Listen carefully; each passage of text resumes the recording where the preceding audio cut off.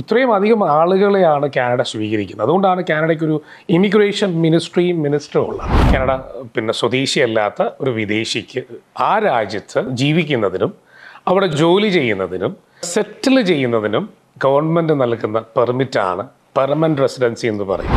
കാനഡയാണ് ലോകത്ത് ഏറ്റവും അധികം ഇമിഗ്രൻസിന് പെർമനന്റ് റെസിഡൻസി നൽകുന്ന രാജ്യം. എല്ലാവരും വിചാരിക്കുന്നത് വളരെ ഈസിയാണ്, എല്ലാവരും അപേക്ഷ കൊടുത്താൽ തന്നെ പെർമനന്റ് റെസിഡൻസി കിട്ടും. അങ്ങനെയല്ല. ഒരു വർക്ക് പെർമിറ്റ് നിൽക്കുമ്പോൾ നമ്മുടെ ലൈഫ് മുഴുവൻ ജോലിയെ ബേസ് ചെയ്തിട്ടാണ്. പെട്ടെന്ന് ഈ ജോലി നഷ്ടപ്പെട്ടാൽ പെർമനന്റ് റെസിഡൻസിയുടെ ഒരു സെക്യൂർനെസ് എന്ന് പറയുന്നത് ഈ പറയുന്ന ലൈഫ് ഓറിയന്റഡ് ആണ്. ഫെഡറൽ ഗവൺമെന്റ് നമ്മളെ പെർമനന്റ് റെസിഡൻസി നൽകുന്നതിന് ഇൻവൈറ്റഡ് ഇമിഗ്രൻ്റ് ആയ നിങ്ങളെ സ്വാഗതം ചെയ്യുന്ന പ്രോസസ്സാണ് IT. ഇതൊക്കെ പ്രൊഫൈൽ അടിസ്ഥാനത്തിലും അവിടെയുള്ള ആവശ്യപ്രകാരമാണ്. അവിടെ ആളുകളെ ആവശ്യമുണ്ടതനുസരിച്ച് ഈ സ്കോർ കുറയും. ആവശ്യം കുറയുന്നതനുസരിച്ച് സ്കോർ കൂടും. പറക്കാം സ്വപ്ന രാജ്യത്തേക്ക് പുതിയ എപ്പിസോഡിലേക്ക് എല്ലാവർക്കും വൺസ് അഗെയിൻ സ്വാഗതം. സോ ഇന്നും നമ്മുടെ കൂടെയുള്ളത് general manager of Aster immigration mister Aju K Mathew ആണ്. Hi sir, welcome again. So last എപ്പിസോഡിൽ നമ്മൾ ഡിസ്കസ് ചെയ്ത് നിർത്തിയിട്ടുണ്ടായിരുന്നു.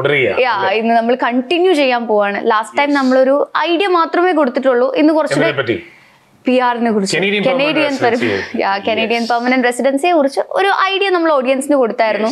സോ ഇന്ന് നമ്മളൊരു ഡീറ്റെയിൽ ഡിസ്കഷനിലേക്കാണ് നോക്കുന്നത്. സോ തീർച്ചയായും അത് ഡീറ്റെയിൽ ആയിട്ട് നമുക്ക് പറഞ്ഞു കൊടുക്കാം. കനേഡിയൻ പെർമനന്റ് റെസിഡൻസി ഡ്രീം ചെയ്യുന്നവർക്ക് നമ്മുടെ ഈ പ്രോഗ്രാമിലൂടെ അത് വളരെയധികം ഉപകാരപ്പെടട്ടെ. നമുക്ക് മുന്നോട്ട് പോകാം. ഫസ്റ്റ് ഓഫ് ഓൾ, നേരത്തെ എപ്പിസോഡിലും ഞാൻ ചോദിച്ച ഒരു ക്വസ്റ്റ്യൻ ആണ് വർക്ക് പെർമിറ്റും PR-ഉം തമ്മിലുള്ളൊരു ഡിഫറൻസ്. സോ ഇത് കമ്പയർ ചെയ്ത് നോക്കുമ്പോൾ what is the major difference between work permit and PR? Yes, അത് വളരെ ലളിതമായിട്ട് ഞാൻ പറഞ്ഞുതരാം. വർക്ക് പെർമിറ്റ് എന്ന് പറയുന്നത് ജോബ് ഓറിയൻറ്റഡ് ലൈഫാണ്. നമ്മളൊരു രാജ്യത്ത് പോയി ജീവിക്കുകയാണ്, നമ്മൾ പ്രവാസിയാണ്. പക്ഷേ ഒരു വർക്ക് പെർമിറ്റ് നിൽക്കുമ്പോൾ നമ്മുടെ ലൈഫ് മുഴുവൻ ആ വർക്ക് പെർമിറ്റിനെ ജോലിയെ ബേസ് ചെയ്തിട്ടാണ്. ഉദാഹരണം ഞാൻ പറയാൻ, ഞാനിപ്പോൾ മിഡിൽ ഈസ്റ്റിലെ ഒരു രാജ്യത്ത് ജീവിക്കുകയാണ്, അല്ലെങ്കിൽ ഏതെങ്കിലും ഒരു രാജ്യത്ത് ജീവിക്കുന്നു. എൻ്റെ ജീവിതം മുഴുവൻ ആ ജോലി അടിസ്ഥാനപ്പെടുത്തി ഞാൻ പ്ലാൻ ചെയ്യണം. എൻ്റെ രാവിലെ എത്ര മണിക്ക് എണീക്കുക, ഇല്ലെങ്കിൽ അടുത്ത എന്തൊക്കെയാണ് അവർ തരുന്ന ഓഫ് അനുസരിച്ച് ഷെഡ്യൂൾ ചെയ്യണം. അപ്പോൾ അത് ജോബ് ഓറിയൻറ്റഡ് ആണ്. പെട്ടെന്ന് ഈ ജോലി നഷ്ടപ്പെട്ടാൽ നമ്മൾ തിരിച്ചു വരേണ്ടി വരും. അല്ലെങ്കിൽ അവിടെ നിന്നുകൊണ്ട് തന്നെ ഒരു ഗ്രേസ് ടൈമിൽ അടുത്ത ജോലി കണ്ടെത്തണം. വലിയൊരു ടാസ്ക്കാണ്. പക്ഷേ PR നൽകുന്ന രാജ്യങ്ങൾ, ഉദാഹരണം കാനഡ എന്ന് PR നൽകുമ്പോൾ നമ്മൾ ലൈഫ് ഓറിയൻറ്റഡ് ആണ്. അവിടെ വർക്ക് പെർമിറ്റ് നമ്മുടെ ഇല്ല. നമ്മളെ സ്പോൺസർ ചെയ്തിരിക്കുന്നത് ഒരു കമ്പനിയല്ല, ആ ഗവൺമെൻറ്റാണ്. അതുകൊണ്ടാണ് അവർ 5 വർഷം ഇതിന് കാലാവധി നൽകുന്നത്. ഈ 5 വർഷം ഒരു കമ്പനിയുടെയും അണ്ടറിലല്ല, നമ്മൾ രാജ്യത്തിൻ്റെ സ്പോൺസർഷിപ്പിലാണ് ജീവിക്കുന്നത്. കുറച്ചുകൂടെ സെക്യൂരിറ്റി. നമ്മളെ ആരും അവിടെ നിന്ന് ജോലി നഷ്ടപ്പെട്ടാൽ പറഞ്ഞു വിടില്ല, അടുത്ത ജോലി കണ്ടെത്തിയാൽ മതി. ആ ജോലി നഷ്ടപ്പെടുമ്പോൾ നമ്മൾ ബെനിഫിറ്റ്സിലൂടെ, കഴിഞ്ഞ എപ്പിസോഡിൽ നമ്മൾ പറഞ്ഞാണ് ഇൻഷുറൻസ്. യെസ്, ആ ബെനിഫിറ്റ്സിലൂടെ നമുക്ക് അവിടെ അടുത്ത ജോലി കണ്ടെത്താൻ ഗവൺമെൻറ് ഒരു ആനുകൂല്യം നൽകുന്നുണ്ട്. ഒരു കച്ചി തുരുമ്പെന്നൊക്കെ നമുക്ക് പറയാം. അങ്ങനെ അടുത്ത ജോലി കണ്ടെത്താൻ പറ്റും. പക്ഷെ വർക്ക് പെർമിറ്റ് കഴിയുമ്പോൾ ആ കമ്പനിയുമായ കോൺട്രാക്റ്റ് തീർന്നു, വേറെ ഒരു ആനുകൂല്യം നമുക്ക് കിട്ടുന്നില്ല. സോ പല രാജ്യങ്ങൾക്ക് അത് കൊണ്ടുവരുന്നുണ്ടെങ്കിൽ പോലും പെർമനന്റ് റെസിഡൻസിയുടെ ഒരു സെക്യൂർനെസ് എന്ന് പറയുന്നത് ഈ പറയുന്ന ലൈഫ് ഓറിയൻറ്റഡ് ആണ്. നമ്മളാണ് അവിടെ മൈഗ്രൻ്റ് ആയിട്ട് എത്തുന്നു, നമുക്കാണ് പ്രാധാന്യം, വർക്ക് പെർമിറ്റിനല്ല പ്രാധാന്യം. ഇതാണ് രണ്ടും തമ്മിലുള്ള ഒരു സിമ്പിൾ വ്യത്യാസം പറഞ്ഞു തന്നത്. സോ ഇത്രയും ആനുകൂല്യങ്ങൾ കിട്ടുന്ന ഈ ഒരു കനേഡിയൻ പെർമനന്റ് റെസിഡൻസി, ഇതിലേക്ക് അപ്ലൈ ചെയ്യാൻ വേണ്ടിയിട്ട് എക്സ്പ്രസ് എൻട്രിയെ കുറിച്ച് നമ്മൾ നേരത്തെ പറഞ്ഞിട്ടുണ്ടായിരുന്നു. സോ കാനഡയുടെ അകത്തുള്ളവരും അതുപോലെ കാനഡയ്ക്ക് പുറത്തുള്ളവരും എന്തൊക്കെ ഡോക്യുമെന്റ്സ് ആണ് പ്രൊഫൈൽ ക്രിയേറ്റ് ചെയ്യുമ്പോൾ സബ്മിറ്റ് ചെയ്യേണ്ടത്? രണ്ടും സെയിം ആണോ ഓർ കോൺട്രാസ്റ്റിംഗ് ആണോ? ആക്ച്വലി ഈ ആനുകൂല്യങ്ങളോടുകൂടി ഗവൺമെൻറ്റിൻ്റെ ഇൻവിറ്റേഷനോടുകൂടി പെർമനന്റ് റെസിഡൻസി കിട്ടുന്നതിന് വേണ്ടി, അല്ലെങ്കിൽ അപേക്ഷ നൽകുന്നതിന്, അതിന് പ്രൊഫൈൽ സബ്മിറ്റ് ചെയ്യാൻ വേണ്ടി കഴിഞ്ഞ എപ്പിസോഡിൽ നമ്മൾ പറഞ്ഞതാണ് എക്സ്പ്രസ് എൻട്രി എന്ന പ്ലാറ്റ്ഫോം. ഒരു ഓൺലൈൻ സിസ്റ്റമാണ്. അതിനുവേണ്ടി നമ്മൾ തയ്യാറെടുക്കേണ്ട, എക്സ്പ്രസ് എൻട്രി നമ്മുടെ പ്രൊഫൈൽ ക്രിയേറ്റ് ചെയ്യാൻ വേണ്ടി തയ്യാറെടുക്കേണ്ട പ്രധാനപ്പെട്ട 4 കാര്യങ്ങൾ നമ്മൾ പ്രൂവ് ചെയ്യണം. വളരെ പ്രധാനപ്പെട്ടതാണ്. അത് താങ്കളുടെ ചോദ്യത്തിൽ തന്നെ ഉണ്ട്. കാനഡയ്ക്ക് ഉള്ളിലുള്ളവരും പുറത്തുള്ളവരും ഈ 4 കാര്യങ്ങൾ പ്രൂവ് ചെയ്യേണ്ടതുണ്ട്. സെയിം ആണോ രണ്ടുപേർക്ക്? ഈ കാനഡയ്ക്ക് ഉള്ളിലുള്ളവർക്കും പുറത്തുള്ളവർക്കും ഒരേ പ്ലാറ്റ്ഫോം തന്നെയാണ്. ഓക്കെ, അവരുടെ പ്രയോറിറ്റി വരുന്നത് കനേഡിയൻ എക്സ്പീരിയൻസ് ക്ലാസ് എന്ന ഒരു പ്രോസസ്സിലൂടെ എത്തുമ്പോഴാണ്. അതിന് തയ്യാറെടുക്കുന്നത് ഒരേപോലെ തന്നെയാണ്. സോ ഈ കാനഡയുടെ അകത്തുള്ളവരും അതുപോലെ പുറത്തുള്ളവരും ഇതെങ്ങനെയാണ് സബ്മിറ്റ് ചെയ്യുന്നത്? ഓക്കെ, ആ സബ്മിഷൻ എന്ന് പറയുന്നത് പ്രൊഫൈൽ ക്രിയേഷനാണ്. കാനഡ എക്സ്പ്രസ് എൻട്രി എന്ന പ്ലാറ്റ്ഫോമിൽ പ്രൊഫൈൽ ക്രിയേറ്റ് ചെയ്യുകയാണ്. ആ ക്രിയേറ്റ് ചെയ്യാൻ വേണ്ടി 4 കാര്യങ്ങൾ പ്രൂവ് ചെയ്യേണ്ടതുണ്ട്. അതിലൊന്നാമത്തത് ഏജ്, രണ്ടാമത്തത് നമ്മൾ എക്സ്പീരിയൻസ് പ്രൂവ് ചെയ്യണം, 3 language skill, IELTS exam prove ചെയ്യണം, അല്ലെങ്കിൽ PT എക്സാം വീണ്ടും നമ്മൾ അറ്റൻഡ് ചെയ്യേണ്ടതുണ്ട് ജനറൽ കാറ്റഗറിയിൽ. അടുത്തത് നമ്മുടെ ക്വാളിഫിക്കേഷൻ, എന്താണോ നമ്മുടെ ബിരുദം, ഇപ്പോൾ നാട്ടിൽ നിന്ന് ഡിഗ്രി ഉള്ളവരാണോ അവിടുത്തെ പ്രോസസ്സ് എന്താണോ. ഇപ്പോൾ നാട്ടിലുള്ളവരെ പറ്റി നമ്മൾ പറഞ്ഞാൽ ഇവിടുത്തെ ഡിഗ്രിയോ PGയോ കൊണ്ടൊക്കെ പോകുന്ന, അല്ല ഏത് കോഴ്സ് കൊണ്ട് പോകുന്ന ആളുകൾ അത് പ്രൂവ് ചെയ്യേണ്ടത് ECA എന്ന് പറയുന്നൊരു പ്രോസസ്സുണ്ട്. കാനഡ ECA എന്ന് പറയുന്നത് എഡ്യൂക്കേഷണൽ ക്രെഡൻഷ്യൽ അസസ്മെൻ്റ് ആണ്. ഈക്വലൻസി എന്നൊക്കെ പറയാം. നമ്മുടെ ഡിഗ്രി അവിടെ അക്സെപ്റ്റ് ചെയ്യുന്നുണ്ടോ എന്ന് ചെക്ക് ചെയ്യുന്ന ഒരു പ്രോസസ്സാണ്. അത് ചെയ്യണം, അതാണ് പ്രൂവ് ചെയ്യുക എന്ന് പറയുന്നത്. ലാംഗ്വേജ് പ്രൂവ് ചെയ്യുക എന്ന് പറയുന്നത് IELTS എക്സാമിന് നല്ല രീതിയിൽ പ്രാക്ടീസ് ചെയ്ത്, അല്ലെങ്കിൽ PT എക്സാം നല്ല രീതിയിൽ പ്രാക്ടീസ് ചെയ്ത് CLB ബേസ്ഡ് ആയ സ്കോർ വേണം. CLB ബേസ്ഡ് സ്കോർ എന്താണെന്ന് ചോദിച്ചാൽ കനേഡിയൻ ലാംഗ്വേജ് ബെഞ്ച് മാർക്ക് എന്ന് പറയും. കാനഡ ലാംഗ്വേജിനെ അസസ് ചെയ്യുന്ന ഒരു പ്ലാറ്റ്ഫോമാണ് CLB എന്ന് പറയുന്നത്. ഇപ്പോൾ ഉദാഹരണം പറഞ്ഞാൽ കാനഡ പെർമനന്റ് റെസിഡൻസിക്ക് ആപ്ലിക്കേഷൻ പ്രൂവ് ചെയ്യണമെന്നുണ്ടെങ്കിൽ, അല്ലെങ്കിൽ പ്രൊഫൈൽ ക്രിയേറ്റ് ചെയ്യണമെന്നുണ്ടെങ്കിൽ ബേസിക്കായിട്ട് ഒരു ആപ്ലിക്കൻറ്റിന് വേണ്ടത് കാനഡ CLB 7 എന്നൊരു സ്കോർ വേണം.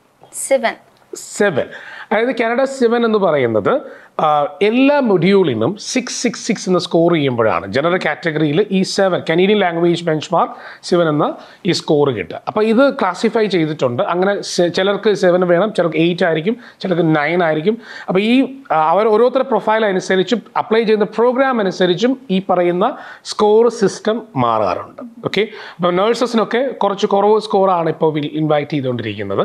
അപ്പം അത് പല കാറ്റഗറിക്കും മാറി മറിഞ്ഞുകൊണ്ടിരിക്കും. എന്നാലും ലാംഗ്വേജ് എന്തായാലും വളരെ അത്യാവശ്യമാണ്. IELTS അല്ലെങ്കിൽ PT എക്സാം, അതിന് CLB ബേസ്ഡ് ആയിട്ടുള്ള അവർക്ക് ആവശ്യം, ഓരോരുത്തരുടെയും പ്രൊഫൈൽ ആവശ്യമുള്ള സ്കോർ അവർ നേടിയെടുക്കേണ്ടതുണ്ട്. അതുകൊണ്ട് ഞാൻ പിന്നെ പറഞ്ഞ കാര്യമാണ് എക്സ്പീരിയൻസ്. മിനിമം ഒരു 2 to 6 years എക്സ്പീരിയൻസ് ആണ് കാനഡ എക്സ്പെക്ട് ചെയ്യുന്നത്. ഒരു ഫുൾ ടൈം എക്സ്പീരിയൻസ് ആണ്. അതിനും പാരാമീറ്റേഴ്സ് ഉണ്ട്. കൃത്യമായ അസസ്മെൻറ്റിലൂടെ 1 year അല്ലെങ്കിൽ കണ്ടിന്യൂറ്റി ഉണ്ടെങ്കിൽ അത് കൃത്യമായിട്ട് പ്രൂവ് ചെയ്യേണ്ടതുണ്ട്. ഇതൊക്കെയാണ് പ്രൂവ് ചെയ്ത് നമ്മൾ കാനഡ ഈ എക്സ്പ്രസ് എൻട്രിയിലേക്ക് ഫയൽ ചെയ്യാൻ സാധിക്കും. അതിൻ്റെ കൂടെ നമ്മൾ ചെയ്യുന്ന അഡാപ്റ്റബിലിറ്റി എന്നൊരു സംഭവമുണ്ട്. അഡാപ്റ്റബിലിറ്റിയിൽ ഏറ്റവും ഇമ്പോർട്ടൻ്റ് ആയ നമ്മുടെ കാനഡയിൽ നമുക്ക് ബ്ലഡ് റിലേഷൻസ് വല്ലതും ഉണ്ടെങ്കിൽ അത് നമുക്ക് പോയിന്റ് കിട്ടും. സ്പൗസ് വരുന്നുണ്ട്, അക്കമ്പനി ചെയ്യുന്നുണ്ട്. സ്പൗസിൻ്റെ ഇതേപോലുള്ള പ്രൊഫൈൽ സബ്മിറ്റ് ചെയ്യുമ്പോൾ, ഇതേപോലെ പ്രോസസ്സ് ചെയ്യുമ്പോൾ അതിൻ്റെ പോയിന്റ് നമുക്ക് കിട്ടാറുണ്ട്. അതൊരു ആഡ് ഓൺ പോയിന്റ് ആണ്. അപ്പോൾ ഇത്രയും കാര്യങ്ങളാണ് കാനഡയിലേക്ക് മൈഗ്രേറ്റ് ചെയ്യാൻ വേണ്ടി പ്രൊഫൈൽ എക്സ്പ്രസ് എൻട്രിയിൽ ക്രിയേറ്റ് ചെയ്ത് കാനഡയ്ക്കുള്ളിലുള്ളവരും പുറത്തുള്ളവരും ഇത്രയും കാര്യങ്ങൾ പ്രൂവ് ചെയ്ത് ഡോക്യുമെൻറ്റേഷൻ ചെയ്തിട്ടാണ് കാനഡ PR-നായിട്ട് സബ്മിറ്റ് ചെയ്യുക. ഇതിൽ സാർ നേഴ്സിന്റെ പോയിന്റിനെ കുറിച്ച് പറഞ്ഞിരുന്നു. കമ്പാരിറ്റീവ്ലി ബാക്കിയുള്ളതിനെക്കാട്ടിലും കുറച്ചാണ് വരുന്നത്. ഇത് പ്രയോറിറ്റി കൂടുന്നതുകൊണ്ടാണോ? പലപ്പോഴും അങ്ങനെ തന്നെയാണ്. അത് ചിലപ്പോൾ കൂടാൻ കുറയാം.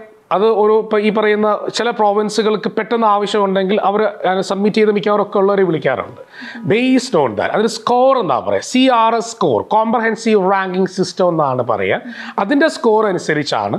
ഉദാഹരണം പറഞ്ഞാൽ നമ്മൾ ഈ പറഞ്ഞ 4 കാര്യങ്ങൾ പ്രൂവ് ചെയ്യുമ്പോൾ കാനഡയിലേക്ക് എക്സ്പ്രസ് എൻട്രി എന്ന ഈ പ്രൊഫൈൽ ക്രിയേറ്റ് ചെയ്യാൻ വേണ്ടി ഔട്ട് ഓഫ് 100 67 പോയിന്റ് ഗെയിൻ ചെയ്യണം. അങ്ങനെ ഗെയിൻ ചെയ്യുന്ന നമ്മൾ ഈ പ്രൊഫൈൽ ക്രിയേറ്റ് ചെയ്യും. അങ്ങനെ ക്രിയേറ്റ് ചെയ്യുമ്പോൾ ഗവൺമെൻറ് നമുക്ക് CRS എന്ന് പറയുന്ന പോയിന്റ് സിസ്റ്റത്തിലേക്ക് നമ്മളെ മാറ്റും. ഇത് 1200-ലാണ്, ബേസിക്കലി 600 പോയിന്റിലാണ് കാൽക്കുലേറ്റ് ചെയ്യുന്നതെങ്കിലും ഈ പ്രൊവിൻസ് നോമിനേഷന് വേണ്ടി 1200 വരെ ഇത് പോയിന്റ് സിസ്റ്റം വരാറുണ്ട്. അപ്പോൾ അതിൻ്റെ അകത്ത് വരുന്ന പോയിന്റിൻ്റെ അടിസ്ഥാനത്തിലാണ് ഗവൺമെൻറ് നമ്മളെ സ്വീകരിക്കുന്നത്. ഇതൊക്കെ പ്രൊഫൈൽ അടിസ്ഥാനത്തിലും അവിടെയുള്ള ഇൻറ്റീരിയറിൻ്റെ ആവശ്യപ്രകാരമാണ്. അവിടെ ആളുകളെ ആവശ്യമുണ്ടതനുസരിച്ച് ഈ സ്കോർ കുറയും. ആവശ്യം കുറയുന്നതനുസരിച്ച് സ്കോർ കൂടും. ഗവൺമെൻറ്റിൻ്റെ ഒരു സിസ്റ്റമാണത്.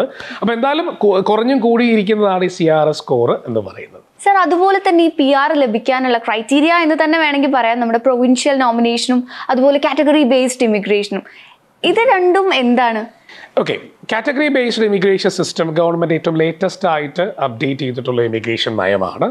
അതിൽ FSW federal skill worker programme എന്നാണ് അതിനെ പൊതുവേ പറയുക. അതിനുള്ളിൽ ചില കാറ്റഗറി ആളുകളെ അവർ കൂടുതലായി സ്വീകരിക്കുന്നു എന്നതാണ് കാറ്റഗറി ബേസ്ഡ് ഇമിഗ്രേഷൻ എന്ന് പറയുന്നത്. അതിന് FSW എന്ന് തന്നെ പറയാം, federal skill worker programme. Okay, പക്ഷേ പ്രൊവിൻഷ്യൽ നോമിനേഷൻ എന്ന് പറയുന്നത് ഈ FSW വഴി, ഈ ഫെഡറൽ സ്കിൽ വർക്കർ പ്രോഗ്രാം വഴി കാനഡയിലേക്ക് കുടിയേറുന്നവർക്ക് അവർക്ക് ഇഷ്ടമുള്ള പ്രോവിൻസിൽ പോയിട്ട് ജീവിക്കാം, ജോലി ചെയ്യാം, സെറ്റിൽ ആവും. അത് അവർക്ക് ഏത് പ്രോവിൻസ്, നമ്മൾ പറഞ്ഞ 10 പ്രോവിൻസിലോ ഏത് പ്രോവിൻസിലും അവർക്ക് ക്യൂബക് ഒഴികെ ഏത് പ്രോവിൻസിലും അവർക്ക് സെറ്റിൽ ചെയ്യാനുള്ള ഓപ്ഷനുണ്ട്. പക്ഷേ പ്രോവിൻഷ്യൽ നോമിനേഷൻ എന്ന് പറയുന്നത് ഓരോ പ്രോവിൻസിലും അവിടെ ഈ പറയുന്ന പല മേഖലയുള്ള ആളുകളുടെ ഷോർട്ടേജുകളുണ്ടാവും. എക്സാമ്പിൾ, ഇപ്പോൾ ഒൻറ്റാരിയോ പ്രോവിൻസിൽ IT പ്രൊഫഷണൽസിന് അല്ലെങ്കിൽ IT പ്രോഗ്രാം എന്ന കാറ്റഗറിയിൽ പെടുന്ന ആളുകളുടെ എണ്ണം കുറവുണ്ട്. അപ്പോൾ ഗവൺമെൻറ് അത് ഐഡൻറ്റിഫൈ ചെയ്യുന്നു. IT പിന്നെ ഡേറ്റാ സയൻസ് ആ ആളുകളുടെ എണ്ണം കുറവുണ്ട്. അപ്പോൾ ഏതൊക്കെ കാറ്റഗറിയാണ് അവിടെ കുറവുണ്ടെന്ന് നോക്കും. അല്ലെങ്കിൽ ആ ഷോർട്ടേജ് ഉള്ളവരുടെ ഒരു ലിസ്റ്റ് ഗവൺമെൻറ് എടുത്തിട്ട് അത് എക്സ്പ്രസ് എൻട്രി വഴി കാനഡയിലേക്ക് കുടിയേറാൻ താല്പര്യമുള്ളവരോ ഓൾറെഡി കാനഡയ്ക്കുള്ളിലുള്ളവരോ പുറത്തുള്ളവരോ പ്രൊഫൈൽ ക്രിയേറ്റ് ചെയ്ത് വെയിറ്റ് ചെയ്യുന്നുണ്ട്. അതിനൊരു CR സ്കോർ ചിലപ്പോൾ ചിലർക്ക് 350 ആവാം, ചിലർക്ക് 400 ആവാം, ചിലർക്ക് 600 ആവാം, ഇങ്ങനെ കാറ്റഗറി കിടപ്പുണ്ട്. പക്ഷേ അവർക്ക് ഒൻറ്റാരിയോ പ്രോവിൻസിന് ആവശ്യം 2500 പേരെയാണ്. അപ്പോൾ നോക്കുമ്പോൾ അവിടെ ഈ 600 പോയിൻ്റ് ഉള്ള ആളുകളുടെ എണ്ണം വളരെ കുറവാണ്. അപ്പോൾ അവർ ചെയ്യുന്നത് ഈ 600 പോയിൻ്റ് മാത്രമല്ല നോക്കുന്നത്, അവർക്ക് ആവശ്യമുള്ള കാറ്റഗറിയിൽ പെടുന്ന ആളുകൾക്ക് മിക്കവാറും എല്ലാം അവരെന്ത് ചെയ്യും, അവർ നോമിനേഷൻസ് കൊടുക്കും. ഈ നോമിനേഷൻ കൊടുക്കുന്ന സമയത്ത് ഈ അവരുടെ പോയിന്റ് ഒന്ന് ഹൈ ആവാൻ വേണ്ടി ഗവൺമെൻറ് 600 പോയിന്റ് കൂടെ അവർക്ക് കൊടുക്കും, നോമിനേഷൻ എക്സ്ട്രാ. അപ്പോൾ അങ്ങനെ അവർക്ക് ഈ പറയുന്ന എക്സ്ട്രാ പോയിന്റ് കിട്ടുന്നതുകൊണ്ട് അവർ പ്രൊഫൈല് ലാർജ് ആവുന്നു. അങ്ങനെ അവർക്ക് അടുത്ത FSW പ്രോഗ്രാമിലൂടെ ഫെഡറൽ ഗവൺമെൻറ്റിൽ നിന്ന് invitation to apply for permanent residency കിട്ടുന്നു. ITA എന്നാണ് നമ്മൾ പറയുക. അങ്ങനെ PNB കിട്ടുമ്പോൾ അവർ പോയിന്റ് കൊടുക്കുന്നു. അങ്ങനെ പോയിന്റ് കൊടുത്ത് ഫെഡറൽ ഗവൺമെൻറ്റിന് നോട്ടിഫിക്കേഷൻ നൽകി അവർ ഫെഡറൽ ഗവൺമെൻറ് അവിടെ നിന്ന് അവർക്ക് പെർമനന്റ് റെസിഡൻസിക്ക് വേണ്ടി COPRന് വേണ്ടിയുള്ള പ്രോസസ്സിന് അവരെ സ്വീകരിക്കും. അതിനാണ് COPR സ്റ്റേജ് പ്രോസസ്സ് എന്ന് പറയും. COPR confirmation of permanent residency എന്നാണ് നമ്മൾ അതിന് പറയുക. സോ ഇതൊക്കെയാണ് കാനഡയുടെ ഈ പ്രൊവിൻഷ്യൽ നോമിനേഷൻ സിസ്റ്റവും കാറ്റഗറി ബേസ്ഡ് ഇമിഗ്രേഷൻ സിസ്റ്റവും തമ്മിലുള്ള പ്രധാന വ്യത്യാസം. സർ, എന്താണ് ഈ ITA ആൻഡ് COPR? ഇതിനെക്കുറിച്ച് കുറച്ചുകൂടെ ഒന്ന് ക്ലാരിഫൈ ചെയ്തു പറയാം. ITA എന്ന് പറയുന്നത് ഒരു പെർമനന്റ് റെസിഡൻസിക്ക് ഇൻവിറ്റേഷൻ കിട്ടി എന്ന് നമുക്ക് നോട്ടിഫിക്കേഷനാണ്. ഫെഡറൽ ഗവൺമെൻറ് നമ്മളെ പെർമനന്റ് റെസിഡൻസി നൽകുന്നതിന് നിങ്ങൾ ക്വാളിഫൈഡ് ആണ് എന്ന് നമ്മളെ അറിയിക്കുകയാണ്, ഇൻവൈറ്റ് ചെയ്യാണ്. ഇൻവൈറ്റഡ് ഇമിഗ്രൻ്റ് ആയ നിങ്ങളെ സ്വാഗതം ചെയ്യുന്ന പ്രോസസ്സാണ് ITA, invitation to apply for permanent residency എന്ന് പറയുന്നത്. ഇൻ ഫുൾ ഫോം അങ്ങനെ പറയാം. ഓക്കെ, ഇനി അതേപോലെ അത് നമ്മൾ കിട്ടി, അതിനുശേഷം നമുക്കൊരു 2 months ടൈം ഗവൺമെൻറ് തരും. അപ്പോൾ അതിനുള്ളിൽ നമുക്ക് ചെയ്യേണ്ട കുറച്ച് കാര്യങ്ങളുണ്ട്. നമ്മൾ ഏത് കാറ്റഗറിയിൽ, നിങ്ങൾ ഏത് കാറ്റഗറി ഉള്ളവരാണോ, ഇപ്പോൾ കാനഡയ്ക്കകത്തോ പുറത്തോ ഉള്ളവർ അപ്ലൈ ചെയ്യുന്നു, നമ്മൾ അത് നേഴ്സസ് ആവാം, ഡോക്ടേഴ്സ് ആവാം, എഞ്ചിനീയർ ആവാം, സോഷ്യൽ വർക്കർ ആവാം, ഏത് കാറ്റഗറിയിലാണെങ്കിൽ ഇൻവിറ്റേഷൻ കിട്ടിക്കഴിഞ്ഞാൽ COPR പ്രോസസ്സ് ആരംഭിക്കുകയാണ്. ഇൻവൈറ്റ് ചെയ്തു, നമുക്ക് നോട്ടിഫിക്കേഷൻ വന്നു, അത് ഫെഡറൽ ഗവൺമെൻറ് ആണ് ഈ തരുന്നത്. അത് PNB പ്രൊവിൻഷ്യൽ നോമിനേഷൻ വഴി വന്നവർക്കോ കാറ്റഗറി ബേസ്ഡ് ആയുള്ളവർക്കോ എല്ലാത്തിൻ്റെയും ഒരു ഫൈനൽ സ്റ്റേജിൽ എത്തുന്നതാണ് ഈ പറയുന്ന ഇൻവിറ്റേഷൻ എന്ന് പറയുന്നത്. അപ്പോൾ ഇൻവിറ്റേഷൻ കിട്ടി, അടുത്ത സ്റ്റേജ് എന്ന് പറയുന്നത് നമ്മുടെ COPR പ്രോസസ്സാണ്. അതിനുവേണ്ടി നമ്മൾ മെഡിക്കൽ സബ്മിറ്റ് ചെയ്യണം. സെറ്റിൽമെൻറ്റ് ഫണ്ട് അവിടെ കാണിക്കേണ്ടതുണ്ട്. ഓരോ ഫാമിലി അനുസരിച്ച് നമുക്ക് ഫണ്ട് കാണിക്കണം. ആ ഫണ്ട് കൃത്യമായി ഗവൺമെൻറ് പറയുന്ന അത്രയാണോ എമൗണ്ട്, അത് നമ്മുടെ ബാങ്കിൽ സ്റ്റേറ്റ്മെൻറ്റ്, അത് കാനഡയിലേക്ക് സെറ്റിൽ ചെയ്യാൻ വേണ്ടിയുള്ള സെറ്റിൽമെൻറ്റ് ഫണ്ടാണ് കാണിക്കണം. പോലീസ് ക്ലിയറൻസ് ആവശ്യമാണ്. ഇതാണ് ഫൈനൽ COPR ചെയ്യുന്ന സമയത്തുള്ള ഏറ്റവും പ്രധാന ഡോക്യുമെൻറ്റ്സ്. ഇത് നമ്മൾ സബ്മിറ്റ് ചെയ്ത് കഴിയുമ്പോൾ നമ്മൾ പ്രൊഫൈൽ ക്രിയേറ്റ് ചെയ്യാൻ അന്ന് കൊടുത്തിട്ടുള്ള നമ്മുടെ ഡോക്യുമെൻറ്റ്സും ഫൈനലി നമ്മൾ കൊടുത്തിരിക്കുന്ന ഈ ഡോക്യുമെൻറ്റ്സും ഗവൺമെൻറ് ഓഫ് കാനഡയുടെ ഒഫീഷ്യൽസ്, കോൺസുലേറ്റിലുള്ള ഒഫീഷ്യൽസ് വെരിഫൈ ചെയ്യുന്നൊരു ടൈം പ്രോസസ്സിന് പറയുന്ന പേര് COPR പ്രോസസ്സ് എന്നാണ്. Confirmation of permanent residency process ചെയ്യുകയാണ്, അത് നമ്മൾ വെരിഫിക്കേഷൻ ചെയ്യുകയാണ്. സോ അത് അവിടെ ഇൻ ഹൗസ് ജോബാണ്. അതിനെപ്പറ്റി നമുക്ക് ലീഗൽ ജോലികളാണ്, നമ്മളെപ്പറ്റി ഡീറ്റെയിൽ ആയിട്ട് പറയേണ്ട ആവശ്യമില്ല, നമ്മളത് തിരക്കേണ്ട ആവശ്യമില്ല. ഓക്കെ, സോ നമ്മുടെ കൊടുത്തിരിക്കുന്ന പ്രൊഫൈൽ പക്കയാണോ, ക്ലിയർ ആണോ, നിങ്ങൾ കൊടുത്തിരിക്കുന്ന ഡോക്യുമെൻറ്റ്സ് എല്ലാം കറക്റ്റ് ആണെന്നുണ്ടെങ്കിൽ നമുക്ക് ടെൻഷൻ ചെയ്യാൻ ആവശ്യമില്ല. So wait for COPR. അങ്ങനെ നമുക്കൊരു നോട്ടിഫിക്കേഷൻ വരും, കൺഫർമേഷൻ ഓഫ് പെർമനന്റ് റെസിഡൻസി. അതായത് നമ്മുടെ പാസ്പോർട്ടിൽ ഗവൺമെൻറ് ഓഫ് കാനഡയുടെ പെർമനന്റ് റെസിഡൻസി സ്റ്റാമ്പ് ചെയ്യാൻ വേണ്ടി നമ്മളെ ഇൻവൈറ്റ് ചെയ്യുന്ന പ്രോസസ്സാണ് invitation four COPR, confirmation of permanent residency. അതായത് നമുക്കിനി പറക്കാം സ്വപ്നത്തിലേക്ക്, ഡ്രീം ഡെസ്റ്റിനേഷൻ കാനഡയിലേക്ക്. സോ സർ, ഈ കാനഡ പെർമനന്റ് റെസിഡൻസിലേക്ക് അപ്ലൈ ചെയ്യാൻ നമ്മളൊരു കൺസൾട്ടൻസി ത്രൂ ആണോ, അതോ നമുക്ക് സെൽഫായിട്ടും ചെയ്യാൻ പറ്റുന്ന ഒരു ഈസി ആയിട്ടുള്ള ഒരു കാര്യമാണോ? രണ്ടും സാധ്യമാണ്. സെൽഫായി ചെയ്ത് സക്സസ് ആകുന്നവരുമുണ്ട്. അത് ഗവൺമെൻറ്റിൻ്റെ ഡയറക്ഷൻസ് ഒക്കെ വെബ്സൈറ്റിൽ ക്ലിയർ ആയിട്ട് ഇട്ടിട്ടുണ്ട്. നിങ്ങൾ ഇങ്ങനെയൊക്കെ ചെയ്തോളൂ, ഇങ്ങനെയൊക്കെ ചെയ്യൂ എന്ന് പറഞ്ഞിടുന്നുണ്ട്. അത് ഫോളോ ചെയ്ത് അത്യാവശ്യം IT നോളജ് ഉള്ള ആളുകളൊക്കെ സെൽഫായി പ്രോസസ്സ് ചെയ്യുകയും ചില സുഹൃത്തുക്കളൊക്കെ ചെയ്തപ്പോൾ അതിൻ്റെ മെത്തേഡിൽ അവർ ചെയ്യാറുണ്ട്, സക്സസ് ആവാറുമുണ്ട്. അതേപോലെ ഗവൺമെൻറ് അപ്പോയിൻറ്റ് ചെയ്തിട്ടുള്ള ഇമിഗ്രേഷൻ കൺസൾട്ടൻസ് ഉണ്ട്. അവരുടെ റെസ്പോൺസിബിലിറ്റി എന്ന് പറയുന്നത് എറർ ഫ്രീ ആയിട്ട് ഈ പ്രോസസ്സ് കംപ്ലീറ്റ് ചെയ്യുക എന്നുള്ളതാണ്. അതിന് CICC കൺസൾട്ടൻ്റ് എന്ന് പറയും. College of immigration consultant of Canada എന്നാണ് പറയുക. ഇത് ഗവൺമെൻറ്റിൻ്റെ ഒരു സംവിധാനമാണ്. അതിവിടെ അവർ ലോയേഴ്സ് അല്ലെങ്കിൽ ഇമിഗ്രേഷൻ അറ്റോർണീസിനെ അപ്പോയിൻറ്റ് ചെയ്തിട്ടുണ്ട്. അത് ഗവൺമെൻറ്റിൻ്റെ ലൈസൻസ്ഡ് ആയിട്ടുള്ള അറ്റോർണീസാണ്. അവർ ഇമിഗ്രൻ്റ് ആയിട്ട് പ്രോസസ്സ് ചെയ്യാൻ താല്പര്യമുള്ള ആളുകളെ അല്ലെങ്കിൽ പ്രൊഫഷണലി ക്വാളിഫൈഡ് ആയിട്ടുള്ള ആളുകളെ അവർ തീർച്ചയായും പ്രോസസ്സിന് വേണ്ടി സപ്പോർട്ട് ചെയ്യുക, COPR സ്റ്റേജ് വരെ എത്തിക്കുക എന്നുള്ളതാണ് കൺസൾട്ടൻ്റ് വഴിയുള്ള പ്രോസസ്സിങ് കൺസൾട്ടൻറ്റിൻ്റെ ഉത്തരവാദിത്വം. സെൽഫായി ചെയ്യുമ്പോൾ ഇതിൻ്റെ ഉത്തരവാദിത്വം മുഴുവൻ ചെയ്യുന്ന വ്യക്തിക്ക് തന്നെയാണ്. അതിൻ്റെ സക്സസ് ആണെങ്കിലും ഫെയിലിയർ ആണെങ്കിലും അതിന് ഉത്തരവാദിത്വം സെൽഫായി ഏറ്റെടുക്കേണ്ടി വരും. കൺസൾട്ടൻ്റ് വഴി ചെയ്യുമ്പോൾ കുറച്ചധികം ആനുകൂല്യങ്ങൾ, സപ്പോർട്ട് കൂടുതലായിരിക്കും, എക്സ്പീരിയൻസ് അവർക്ക് കൂടുതലായിരിക്കും. അതേപോലെ ഗവൺമെൻറ്റുമായി ആക്സസ് ഉള്ളത് കൂടുതലും കൺസൾട്ടൻറ്റിനായിരിക്കും. ചില കാര്യങ്ങൾക്ക് അപ്പീൽ ചെയ്യാൻ പറ്റും, ചില റിജക്ഷൻസ് ഒക്കെ വരുമ്പോൾ അപ്പീൽ ചെയ്യാൻ പറ്റും. അപ്പോൾ ഒരു ഇൻഷുറൻസ് എടുക്കുന്ന പോലെയാണ്. ഇതൊരു വലിയ ഡ്രീം ആയതുകൊണ്ട് തന്നെ, നമ്മുടെ ഡ്രീം ഡെസ്റ്റിനേഷൻ ആയതുകൊണ്ട് തന്നെ നമ്മുടെ സ്വപ്നത്തിലേക്കുള്ള യാത്രയാണ്. അപ്പോൾ അതുകൊണ്ട് ഒരു കൺസൾട്ടൻറ്റ് വെക്കുന്നത് കൊണ്ട് തെറ്റില്ല. പക്ഷേ ഈ കാര്യങ്ങൾക്കൊക്കെ കൃത്യമായ ധാരണയുള്ള ഒരാൾക്ക് കൺസൾട്ടൻ്റ് ആവശ്യവും ഇല്ല. സോ ഒരു നോർമൽ ആയിട്ടുള്ള ഒരു ആൾക്ക്, ഐ മീൻ IT പ്രൊഫഷണലൊന്നും അല്ലാത്ത ഒരാൾക്ക്, ഐഡിയാസ് കുറവുള്ള ഒരാൾക്ക് കൺസൾട്ടന്റിനെ തീർച്ചയായിട്ടും കാണാം. കുറച്ചുകൂടെ അഷ്വറൻസ് കൂടാൻ ചാൻസ് ഉണ്ട്, റൈറ്റ്? സാറ് റെപ്രസെന്റ് ചെയ്യുന്ന ആംസ്റ്റർ ഇമിഗ്രേഷൻ ഗ്രൂപ്പ് ഒരു CICC കൺസൾട്ടന്റ് ആണല്ലോ. സോ എന്താണ് ഈ ഒരു CICC കൺസൾട്ടന്റിന്റെ ഒരു റെസ്പോൺസിബിലിറ്റി? CICC കൺസൾട്ടൻറ്റിൻ്റെ റെസ്പോൺസിബിലിറ്റിൻ്റെ ഭാഗമാണ് നമ്മൾ ഈ ഒരു ചർച്ച ചെയ്യുന്നത് തന്നെ. ഇമിഗ്രേഷനെ പറ്റി കൃത്യമായ ധാരണകൾ ആളുകളിൽ എത്തിക്കുക, ക്വാളിഫൈഡ് ആയിട്ടുള്ള കാൻഡിഡേറ്റ്സിന് കൗൺസിലിംഗ് നൽകുക, കൃത്യമായ മാർഗ്ഗനിർദ്ദേശങ്ങൾ നൽകുക, ഞങ്ങളുടെ എക്സ്പീരിയൻസ് അവർക്ക് പങ്കുവെച്ചു കൊടുക്കുക.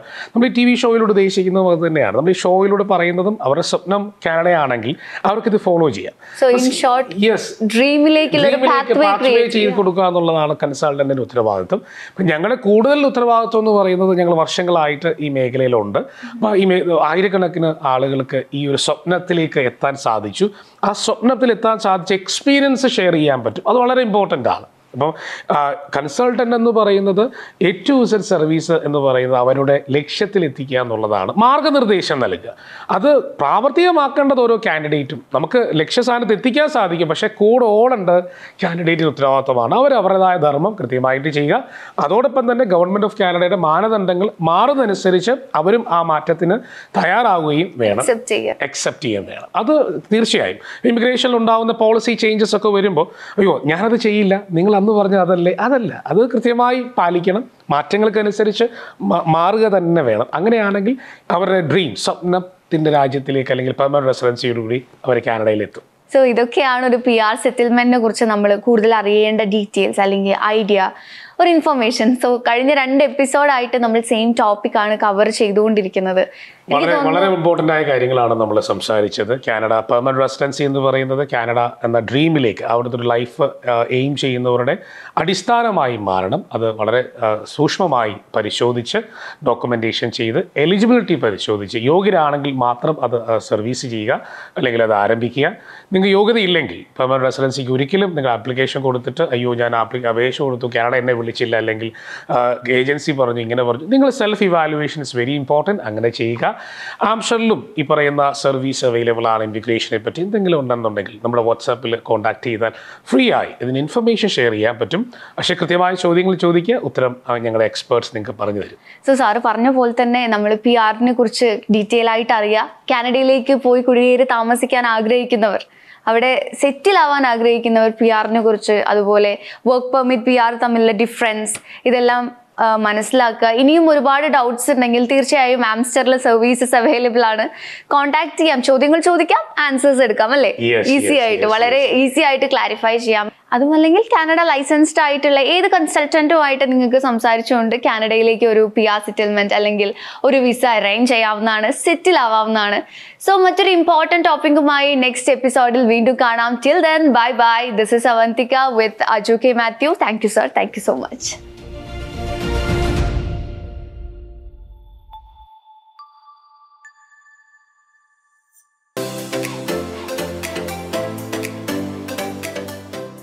പല സ്ഥലം നോക്കി പല കൺസൾട്ടൻസിൻ്റെയോട് സംസാരിച്ചതിന് ശേഷം വി ആർ വെരി ഗ്രേറ്റ്ഫുൾ ഞങ്ങൾ ആംസ്റ്റർ ചൂസ് ചെയ്തുകൊണ്ട് ഞങ്ങൾക്ക് എല്ലാ ഡോക്യുമെൻറ്റേഷൻ ചെയ്തു തന്നത് ആംസ്റ്ററാണ്. എല്ലാ പ്രോസസ്സും ഹെൽപ്പ് ചെയ്തു. അക്കോമഡേഷൻ തപ്പാനും ജോബ് സെർച്ചിനുള്ള എല്ലാ പ്രോസസ്സിലും ഉണ്ട്. ഒണ്ടാരിയോയിൽ ഞങ്ങൾക്ക് PNP നോമിനേഷൻ കിട്ടി. അതുവഴി ഇപ്പോൾ എക്സ്പ്രസ് എൻട്രിയിൽ കിട്ടി. ഞങ്ങൾക്ക് പാസ്പോർട്ടിൽ COPR അടിച്ചു കിട്ടി. Thank you Aster. Hello, I'm doctor Divya Jacob Thomas.